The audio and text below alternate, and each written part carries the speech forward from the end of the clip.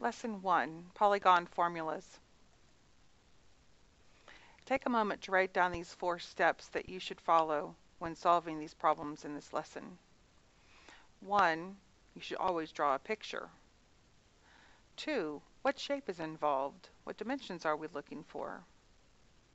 3, what formula might help us to solve this problem? And 4, you're ready to find the solution. Pause this video so you have a chance to write down these steps.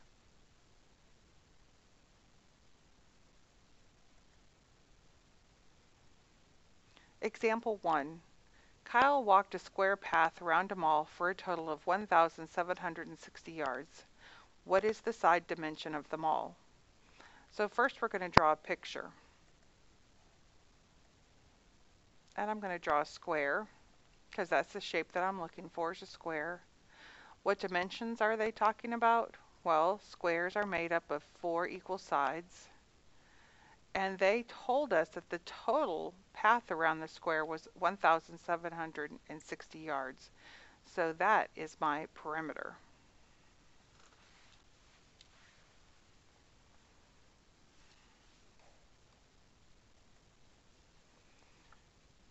So I know that my perimeter is 1,760 yards.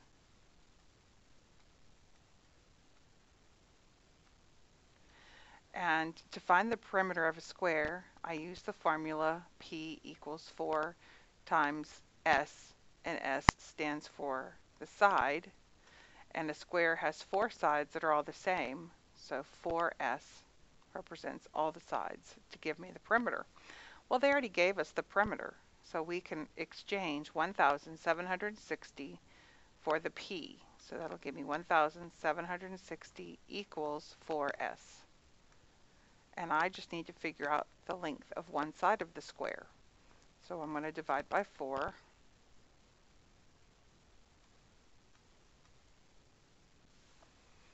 And 1,760 divided by 4 equals 440. And 4S divided by 4 equals S. So one side of this path is 440 yards.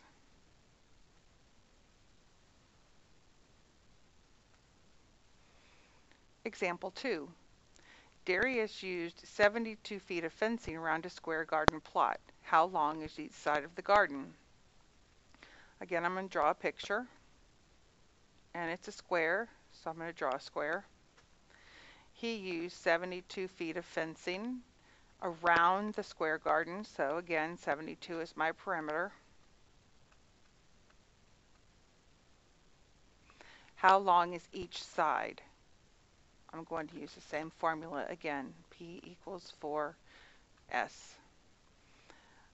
Again, I know what P is. P is 72, so I exchange the P and put a 72 in its place.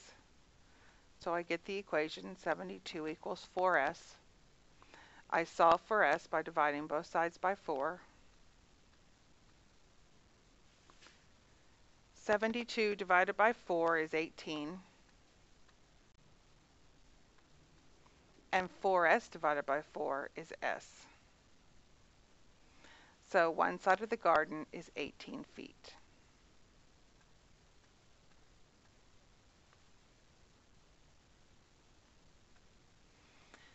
Example 3.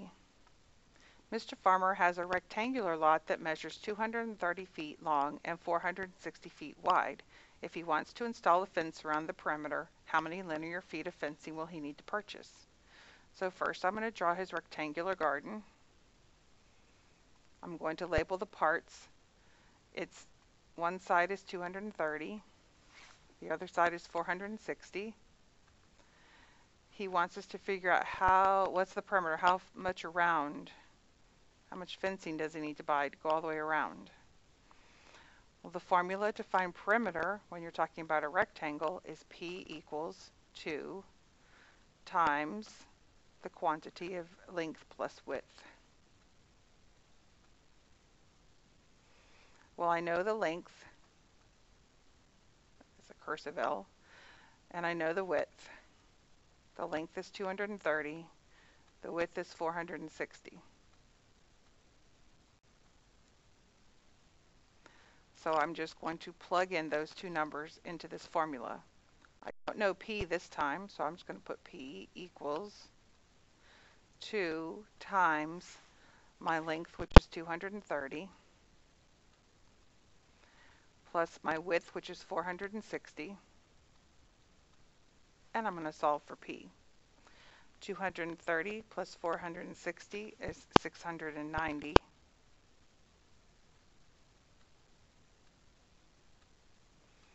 So I have P equals 2 times 690, and 2 times 690 is 1,380.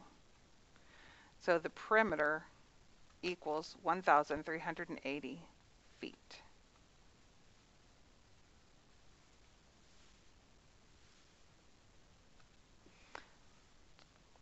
Example 4. Bob has a piece of paper that measures 12 inches by 20 inches. What's the area of the paper? Well, that sounds like a rectangle to me, so I'm drawing a rectangle. I'll label the 12 and the 20.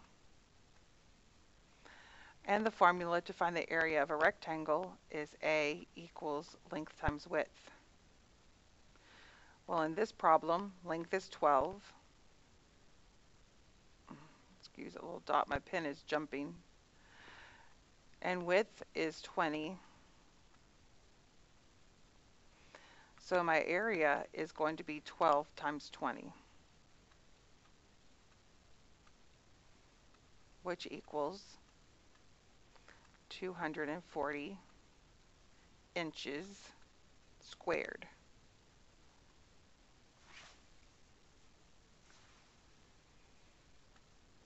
Example 5. Randall's bedroom measures 12 feet by 10 feet. He wants to lay carpet squares to uncover the entire floor area. How many carpet squares cover it, each carpet square covers 4 square feet. How many carpet squares will he need to cover the floor? So we have to do two things here. We first have to find the area of his floor. It's the first thing we have to do. And then the second thing we need is how many carpet squares does he need to buy? So we have two things we have to do. So first we're going to draw a picture of his floor, and his room is a rectangle, and it measures 12 by 10. So my length is 12, my width is 10, and I can find the area by multiplying length times width. So 12 times 10 will give me an area of 112 feet squared. But he wants to buy carpet squares. So how many of these squares does he need to buy to cover the floor in his room? Well, one carpet square covers 4 square feet. So if we just take the 120 and divide it by 4, that'll tell us how many squares he needs. So 120 divided by 4 equals 30. So he needs 30 carpet squares.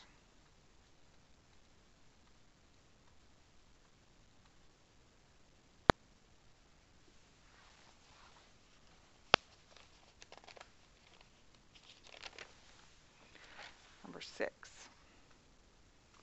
There was a leak in the ceiling that left a circular ring with a diameter of 3 feet. What is the area of the wet spot? So first I'm going to draw a circle. And I know that diameters go from one side of the circle to the other. And this diameter measures 3 feet. And we need to find the area of the circle. Well, area of a circle, the formula is pi r squared. But they didn't give me the radius, r, they gave me diameter, which is d. Well, I know that the diameter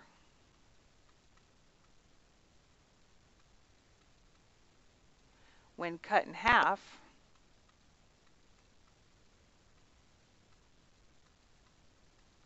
is the radius.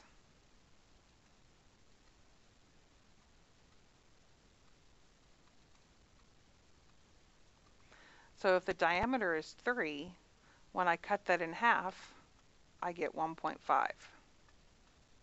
So my radius is 1.5. So I go back to my formula. A now is going to equal pi times 1.5 squared. Now, if you don't have a calculator that has a pi button on it, you can always use 3.14 to represent pi. If you have a pi button, I would suggest you use that instead. And in class, we'll be using the pi button on our calculator. But for here at home, we'll use 3.14. So in my calculator, I'm going to multiply 3.14 times 1.5 times 1.5. And when I do that, and I round to the hundredths place, I get 7.07 feet squared. If I need to round because I have too many numbers after the decimal point, I will always round to the hundredths place, which means there will be 2 numbers after the decimal. This is the tenths place. This is the hundredths place. Example 7. If the area of a circle is 100 meters squared, then what is their circumference? We draw a circle. This time they didn't tell me anything about it. I mean, they didn't tell me the radius or anything, but I'm going to draw a radius. They did tell me that the area is 100 meters squared. But they want me to find the circumference. The formula for circumference is 2 pi r. 2 and pi are just numbers. So if I knew what the number r was, then I'd be able to find my circumference. And I can do that using this area 100. I know that the area of a circle is pi r squared. And for this circle, I know that A is 100.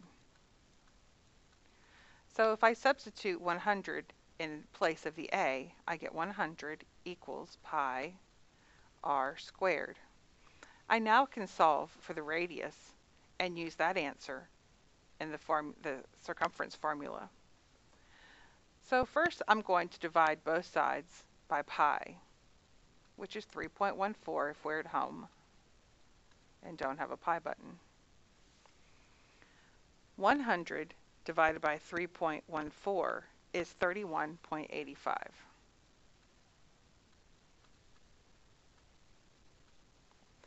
Pi r squared divided by 3.14 is just r squared. I now need to take the square root of both sides to figure out what r equals. When you take the square root of something that's squared, this 2 and this square root symbol cancel each other out and leave the r behind. And in my calculator, I did the square root of 31.85, and I rounded my answer to get 5.64. I now have a radius that I can use in my circumference formula. So I'm going to take this 5.64 and plug it into the r. So I will get C equals 2 times pi times 5.64. And when I multiply that all together, I got 35.44, which I rounded to the hundredths place. So my circumference equals 35.44 meters. Example 8. A small circular trivet has an area of about 19.625 square inches. A large circular trivet has a diameter twice the size of the small one. What's the approximate area of the larger trivet? What is a trivet? A trivet is a hot pad, something that when you take something out of the oven and it's hot, you set it on. So it's a hot pad. Some people use a towel. Some people have really fancy trivets. Some people have trivets that are so fancy they hang them on the wall as decoration. So we know we have a small trivet, and then we have a large trivet that's twice its diameter of the small one.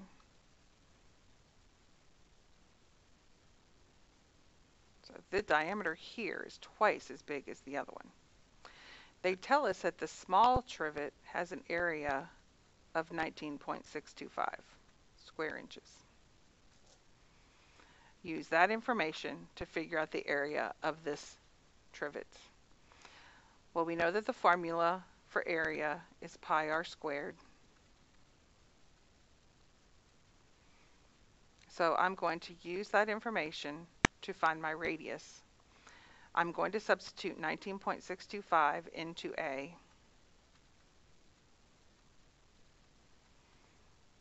And solve for the radius.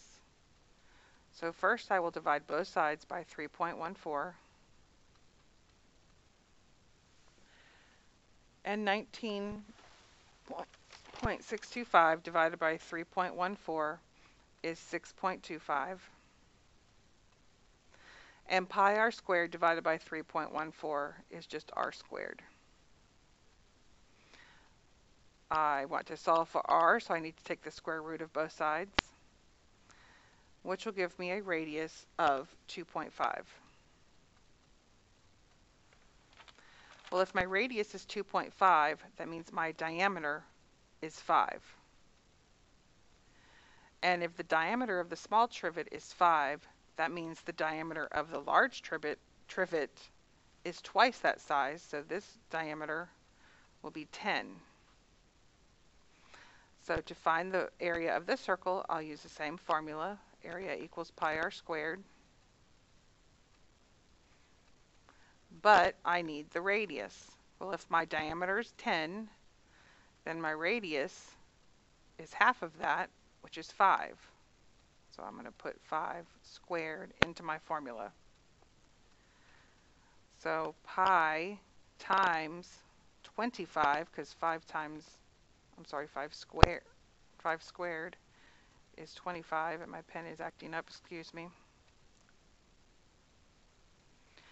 And pi times 25 is 78.5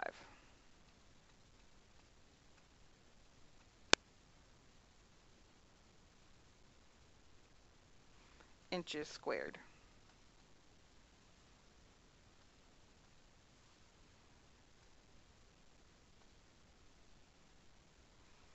Well, my pen was working so well until just now.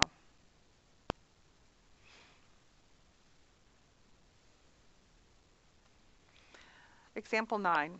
A rectangular swimming pool measures 35 yards by 22 yards by 6 yards deep. What's the volume of water that can fill the pool? Well, rectangular pools look something like this. And this one is 35 yards by 22 yards, and it's only 6 feet deep. The formula to find volume is L, length, times width, times height. For this problem, my length is 35, my width is 22, and my height is 6. So I plug those numbers into the formula, 35 times 22 times 6, and I get a volume of the pool, it's 4,620 cubic yards.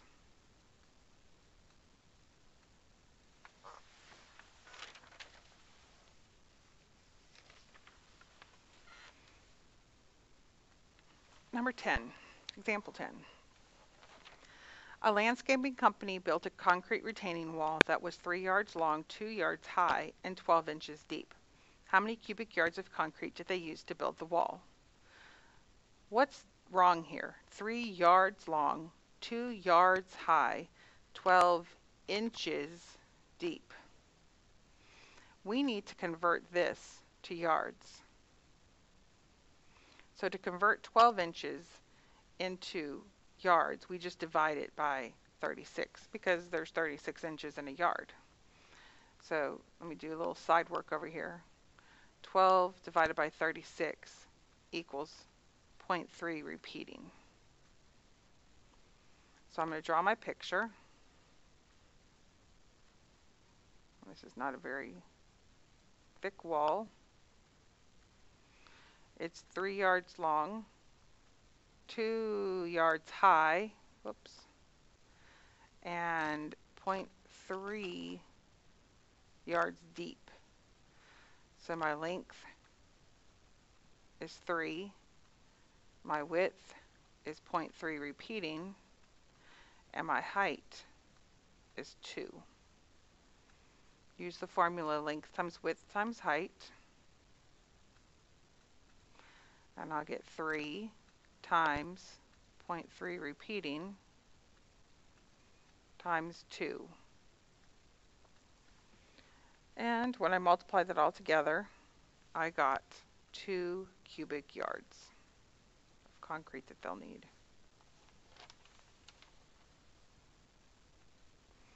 Example 11. The volume of a cylinder is 170 cubic inches. The cylinder is 6 inches high.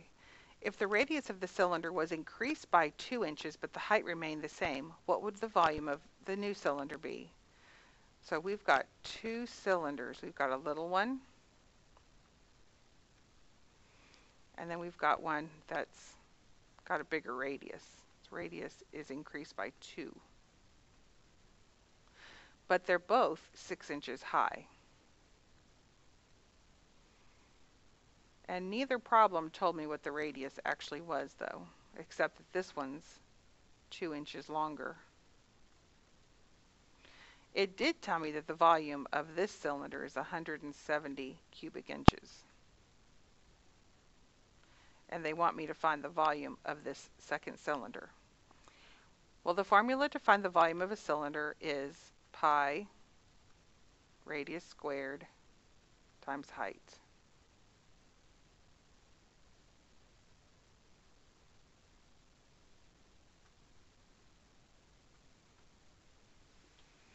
So let's plug in what we know. We know the volume is 170 pi radius squared times 6 for the height. I'm going to divide both sides by 6. 170 divided by 6 is 28.3 repeating. And pi r squared 6 divided by 6 is just pi r squared. All right, this is should start looking familiar now. We're going to divide both sides by pi. Done this a couple times already today. I'm going to have to go over here to write my answer. 28.3 repeating divided by 3.14 is 9.0202. And pi r squared divided by 3.14 is just r squared. Now remember, I need to square both sides to get rid of the r squared part because I want just r. And I'm going to round this and I get a radius of 3. So the radius of the first cylinder is 3. Now it said the second cylinder's height didn't change, but its radius was increased by 2. So if I increase this radius by 2, the new radius becomes 5. They want us to find the volume. Using the same formula, V equals pi r squared times height, and we plug in what we know. So pi times 5 squared times 6. So V equals pi times 25 times 6. Stick that all in my calculator and I get 471.